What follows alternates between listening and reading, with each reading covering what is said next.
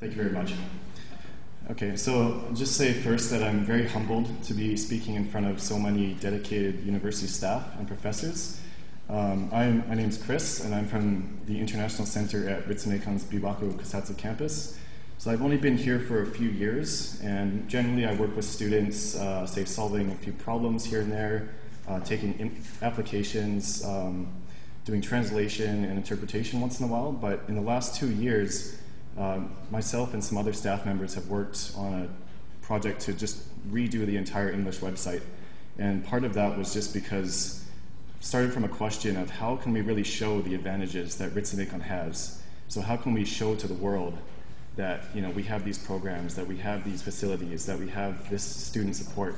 And I think this draws on a lot of the sort of points brought up this morning that we have these great advantages, but if you don't have a way to present them, then it may not seem like you have those things. So it becomes a bottleneck. So that's sort of the overall theme of my presentation. And especially when everybody's doing such great work to make sure that students come in. So I think one of the other sort of themes of the whole presentation is just that thinking from the perspective of our guests and not what we want to tell them. So thinking what students need, not what we want to tell them about the programs that they may be interested in, and also for researchers or visitors to our university. So those are sort of the two themes that I touch on mostly. So I'll start with the first question, and this is just supposed to be sort of a fun presentation, so just take it a bit lightly. So what are we telling them? What's the point? Is it clear or is it too much? So it's just to do with purpose, clarity, and quantity. So first, what's the point? So if you're going to make something like a website or a pamphlet or some sort of promotional material, you have to have a goal behind it. And I found that sometimes this isn't the case. So the example here, in all humility, I'll bring up to the Ritsumeikan pamphlet. It starts here, and it says Ritsumeikan University International Admission Guide. But if you actually look inside, there's only about 10% of the contents are about actual international admissions, how to apply, and who to contact. A lot of it has to do with G30, Ritsumeikan history, and those kind of things. So this is just something that I'm trying to get everybody to think about having a purpose behind putting the money towards these projects. Who is it for? Again, that goes with purpose. So you're targeting students, researchers, or maybe partners overseas. And what are the returns? So is it clear? This one's very simple. I found this I just searched a lot of Japanese websites, and I found that I couldn't read anything in this document. So it looks great, there's lots of colors, but it seems like it's just been ripped out of a previously made pamphlet and just put online. So if they can't read the content, then it's a bit meaningless. So is it too much, and where do I start? So I hope one of these diagrams is Ritsumeikan, but another one is from another university in Japan. I hope they're not in attendance today, but if you look at these diagrams, you don't really know what they're trying to say. And on Ritsumeikan's case, this is about G30, it seems like it's trying to tell you everything, literally. And what could be done better is just summarizing what the main points and giving a clear address to where you can research more information if you want it. So simply put, less is more. This is the previous diagram on the left, simplified into what I think is a bit more coherent form. It's not supposed to impress anybody, it's just an action plan for the university strategy. So I don't think it needs the color and the design element as much. So it's just a simple goal 1, goal 2, and here's what we're going to do. And this is an example from my university, University of British Columbia. That's exactly what they do. So next is how are we telling them? And this has to do with how connected we are in the world. So how connected are we to, say, networks, internet, overseas students? And we're dealing with international education, so we better be connected internationally. How much money does it cost to carry this out? And what kind of image are we conveying? So are we connected? When you think about Facebook and YouTube, which I'm sure everybody here knows about, there's 500 million users nowadays, and many of these users are young people. So a lot of the time they get their information from these sources, and then they hear the name and maybe go to the website. The Ritsumeikan Facebook group has 1,000 members, and this is current, maybe prospective students and graduated students. And it operates in 70 languages as well. So whether we choose to embrace them or not may depend on how many people learn about your university. And YouTube, we're using this now sort of as a way to do promotional videos or just sending it to current students, videos of the events they attended so that they can enjoy it as well. But 2 billion views a day, that's a lot of traffic. Is it worth the money? So this just sort of analyzes a few different mediums for promotions. And so paper-based is a lot of what I guess universities here are doing from my perspective. And I would say the bad things about that are, design costs, printing costs, shipping costs, and it's hard to update. Once you've made something, you can't remake it right away. It looks great. It's great for international fairs. It's great to hand out. It's something physical that somebody can carry. But I would also argue that it needs to be complemented with digital. And so the bad part about that is design costs are very expensive. You need a lot of expertise, and there's issues with compatibility. So if you don't have, say, if you have a student from Indonesia or something, and maybe they don't have the quickest internet connection compared to, say, other nations, and they have to access this heavy website, that's going to be difficult. So there's some issues there, but you can also update it on the minute. It reaches every single person in the world who has an internet connection, and that's much cheaper than sending pamphlets overseas or sending people to international fairs. So I would say it's a big investment in the beginning, but it does pay off in the end. And there's also no limit to the data. So once you make a pamphlet, you're limited to those pages, and that's why you try and fit as much information in each page, but online you can spread it out as much as you like. So what kind of image are we sending to the world? Is it a modern one, or is it sort of thrown together like the top photo?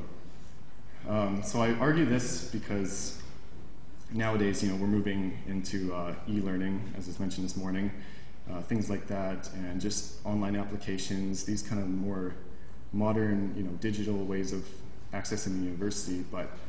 And also because Japan is so connected to science and engineering, high technology, leading edge, I would argue that if you're trying to promote a highly technological program, having this bottleneck in sort of design and accessibility that's based on technology is a bit of a, it's a bit of a step backwards. So is it coherent? And that's sort of to do with design and having an accessible page that's really, people can come into it really easily, so they can understand it right away. And is it reliable? So if you have a digital page or a digital media, an online site, then everybody knows where the information is all the time. And it'll always be there as long as your internet's functioning, and they always know where to find it. So who is in charge? And this has to do with management. So it's 3 topics: specialization, quality control, and efficiency.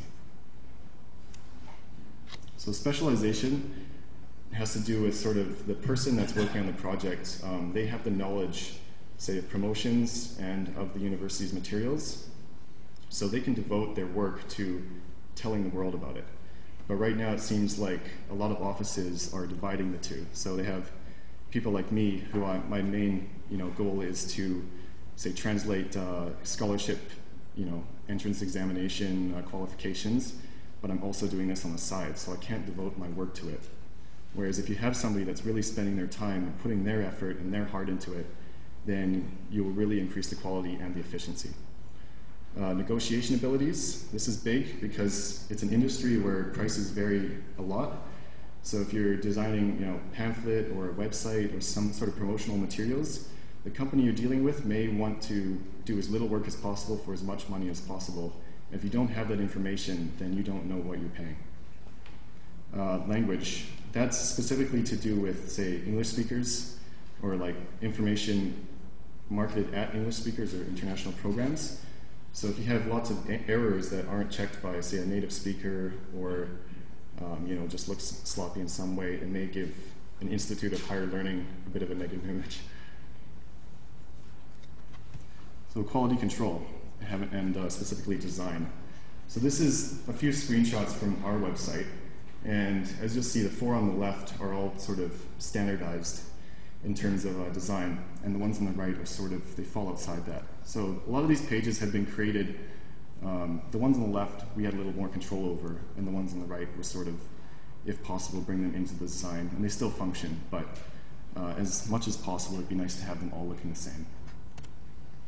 Flow. So this is just a sort of experiment that I did.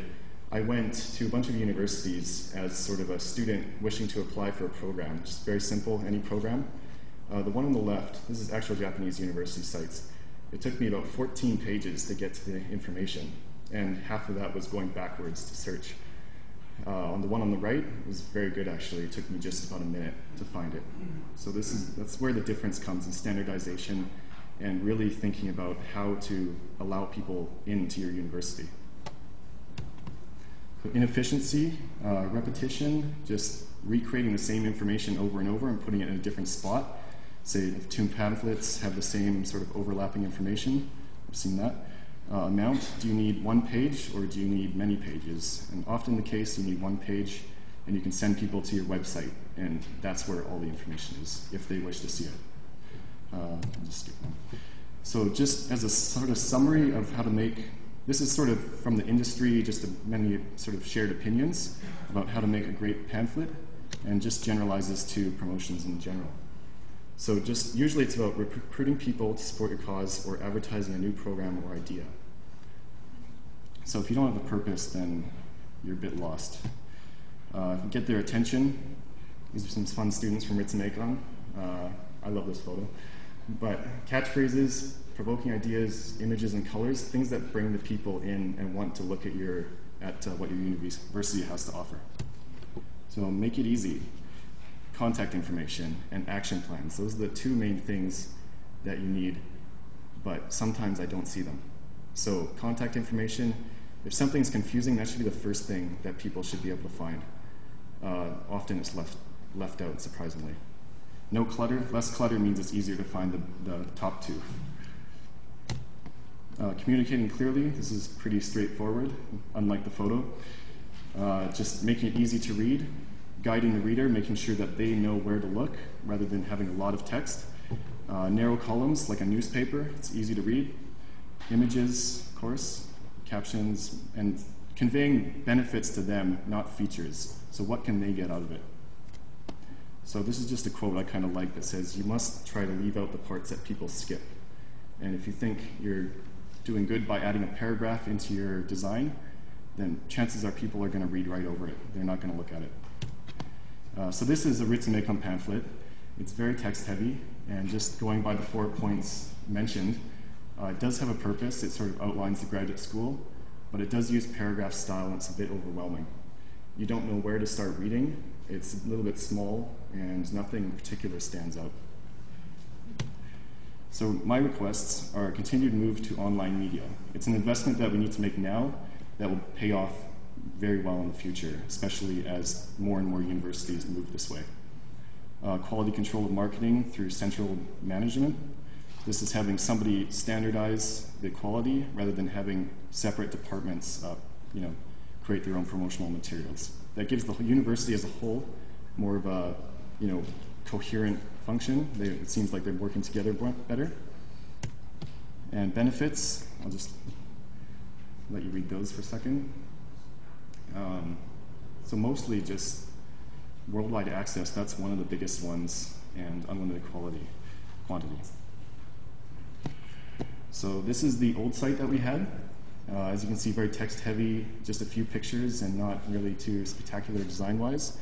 And now we've moved to this one, which is a lot more friendly for the new users. One of the themes we used was picture yourself at RU, and that's sort of to bring in university or prospective students into our site. So we have a lot of programs, especially our short-term programs. We have a 5-week program that we run in the summer where a lot of students look at this site, and the SKP one on the bottom right, that's a 1-year short-term program that students they look at this and they think, oh, that looks great, I really want to go there, that looks so fun. But if you don't convey this sort of feeling that the program has, or the facilities, the support functions, then how are they supposed to know that your program is any better than other universities? So we had a lot of hits, a lot of positive compliments, and one or two few misses. But as you'll see, the traffic has increased by about 2 times, and that's that red line down the middle is where going from the old to the new. So just finishing off with the question, since I'm looking at it from a Canadian perspective or a Western perspective, and also experience in Japan, I'm curious to know how other people think about what I'm saying today. So if you have any questions or sort of comments from your own cultural perspective about how to convey these ideas, then I'd love to hear them. Okay, thank you very much.